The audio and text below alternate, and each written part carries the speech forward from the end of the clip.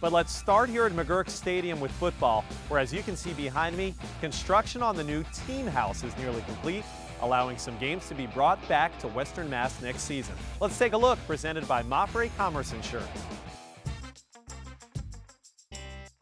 This is going to be the new 7,000 square foot weight room for UMass football athletes only.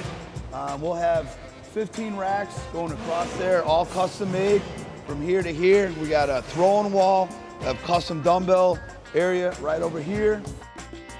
There's just so many guys. We're working with 125 players, so you just need hours of trying to get guys in, trying to get guys out. If coach changes something, we can automatically do it here instead of going somewhere else and working around other teams. So having our own stuff, being able to pick our own equipment is going to help us be able to do what's needed to make us better football players. We're standing in the new athletic training room, which is great.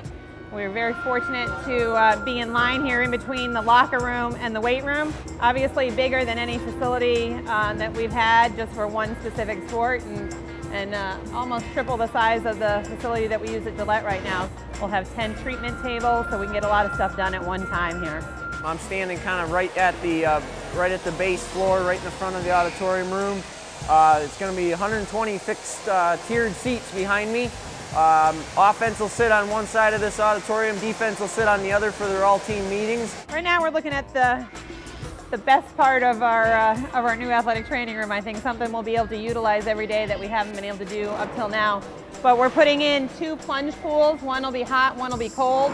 And then at the end here, we're going to have a HydroWorks. So what we'll be able to do is put a guy that's injured in the HydroWorks. It's an underwater treadmill system that has a current, so when they're injured and they can't necessarily be running, we'll be able to get him in the HydroWorks, get him running as soon as, say, stitches are healed from a post-surgical or day one from an injury where we can't do stuff on the field. Well, it helps with scheduling. It helps with the injured guys having open hours that we can come in here at any time. If we need to make a change, we can. These guys have been great. Obviously, they've done this before because they thought of things during the process that we hadn't thought of. It was really nice to have a lot of input, and you get a vested interest in it when they're letting you kind of create your own space.